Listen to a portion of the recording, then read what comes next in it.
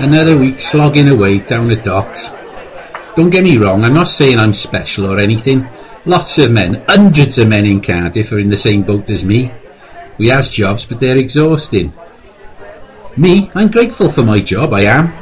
It puts money in my pocket, food on a table, shoes on my kids' feet. But I works hard. A lot of shifting and lifting and carrying. Dangerous too. If any of that cargo slips, you'd be done in. Make no mistake, it's tough. It's dangerous and it's unending. Ships in, ships out. Every day. We has to load and unload everything in fear of damaging ourselves and being unable to work. So when we have a day off, we want to make the most of it. And like the rest of you, I enjoys my beer. Who doesn't? So why is it that we're here now? Why is it that I'm reduced to hiding in this tiny illegal drinking den, this shebeen, with a tankard, having a sly beer that only a select few knows about? They banned it. They robbed us of the one pleasure that we had to look forward to on a weekend. Gladstone and that traitor to his own grace, Lloyd George. They cooked up a ridiculous scheme banning Sunday drinking. Only in Wales, mind you. One law for the Welsh and another for the bloody English. The Sunday Closing Act. A victory for Wales and for Welshness, some calls it. I calls it a bloody travesty. All of a sudden the working man was denied the simplest of pleasures on the one day he could truly relax. So we looked for alternatives, for ways round the law, ways to beat the system. For example, if you were like a traveller, a passenger, you could buy a beer. So we bought rail tickets to Penarth on a Sunday to qualify for a beer in the hotel. Then they found out and they stamped down on that. They wanted us in chapel, not out having fun, but a dry Grangetown every Sunday is nobody's idea of fun. They told us we could use the working man's club or the brachy, but it was temperance bars only on a Sabbath. And the thing is, the men at Grangetown, well, they are, how should I say this? Creative when needs arise. We have a certain ability to interpret things in our favour. But not everyone is of the same opinion. Then again, not everyone has to sweat for a living. For some, a Sunday is the principal day of the week to show the world who they are. Well might Solomon say of this wine cup, as the typical embodiment of all intemperance, at the last it biteth like a serpent and stingeth like an adder. More horrible are the crushing folds of this demon drink than the anaconda, more venomous its tooth than the fatal fang of the asp that sucked the boiling blood out of Cleopatra, more fascinating the power of the fiend that makes his home on the ruby wavelet of the festive glass than the spell-fought glare of the basilisk's eye. Drink robs a man of his noblest faculties. Drink dissolves the pearl of peace with a corrosive potency, more than the acid draught of the Egyptian queen. Drink shuts out God and his mercy. Drink hurls its victim into a chasm of utter degradation. Man is physically ruined by intemperance. No, I don't know what a basilisk's eye is either. I was going to ask when he started, but then I just lost interest. But that's what we hears day in, day out from our chapels and churches down here in Grangetown.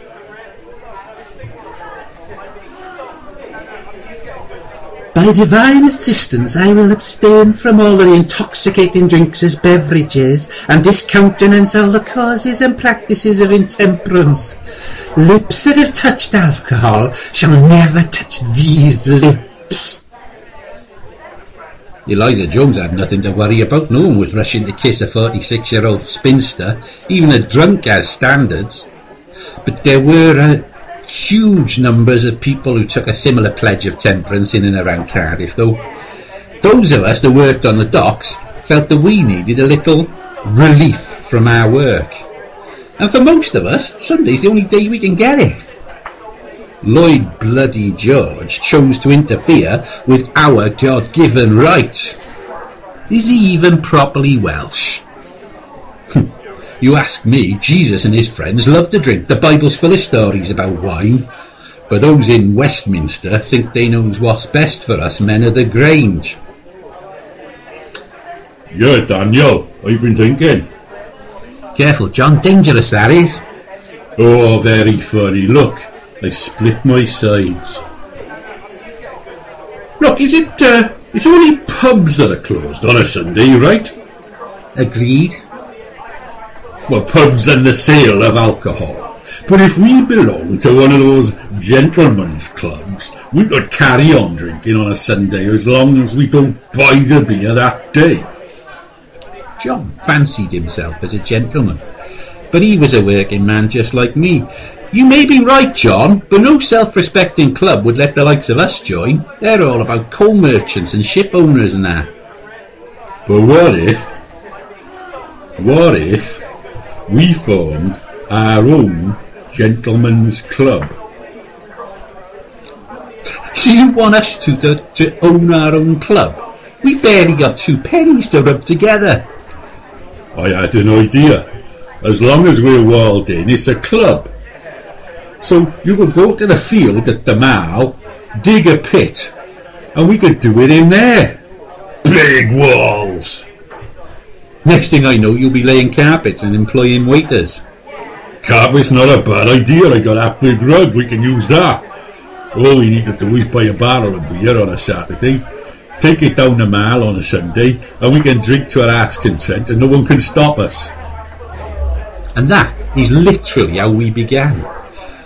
We'd already tried loads of ways to beat the system, tried to avoid the full force of the law. We tried every harebrained scheme and failed. But this one was ours. Our club soon became known as the Hotel de Marl, a private invitation-only club. It became so popular that hundreds were invited and began to drink and to gather together on the Marl every Sunday. There they were, being merry and sticking 2 fingers up at the authorities. There were all sorts of offshoots, such as the Hotel de Miners and the Hotel de Boilermakers. The authorities weren't going to take it lying down, though. This is an outrage. Who do these commoners think they are? Do they realise that the Marl is my land? I shall not countenance such proclivity for intemperance in my jurisdiction. Any person caught drinking at one of these gatherings shall be prosecuted with the full force of the law as trespassers. That's an end to it. I don't know what the Marquis of Bute was mad about. Was he mad that it was happening, or mad that his land was being used and he wouldn't see a penny from it? One thing's for certain. He could have a beer any day of the week. He wasn't a working man. Any of the traditional gentlemen's clubs in St Mary Street will welcome him with open arms. At the height of the hotel's popularity, it is said that we could get through 14 barrels of beer every 10 minutes on the Marl. Then if we ran out, we'd send the wife out with the pram. She'd find another barrel and smuggle the baby past the police. But then there came a legal challenge. We thought that the rich and the noble had it all sewn up, and even the pubs had complained. But the magistrates flew in the face of authority. They said, "We find in favour of the defendants. These clubs are of a rude and elementary type, but still a club. They are as much as the best and most exclusive club in the country." Suddenly the genie was out the bottle. An undercover reporter from the Western Mail reckoned 3,000 people were drinking on a Sunday, that there was over 450 shebeens in Cardiff. Pubs protested that illegal drinking was killing their trade. Once people visited a shebeen on a Sunday, they said they didn't visit the real pubs during the week. We used to get bigger and bigger crowds every Sunday. The area gained national notoriety because even the London papers was reporting us. Pits were dug deep in the Marl's clay. Every Sunday, at least 400 men just sat around drinking freely from morning till night. Nothing was sold, Club members just made donations.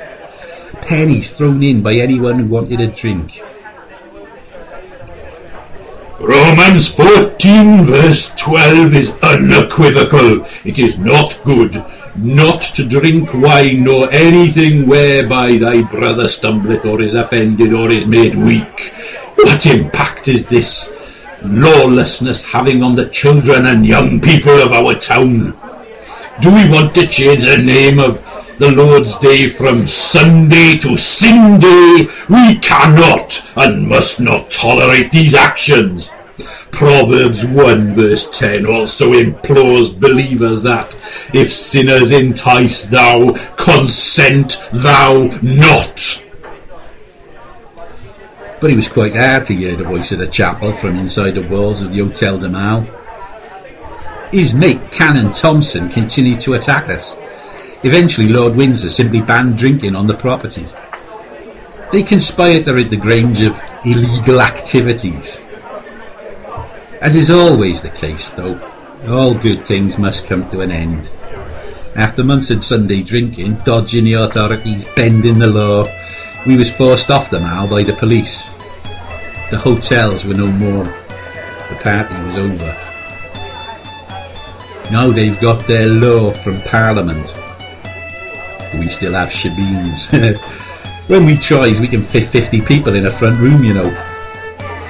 Wander round the Grange any Sunday and you'll find us. Just listen out. Knock 4 times and tell them Daniel sent you. This party's not over. They can take our Sunday drinking, but they'll never take our beers.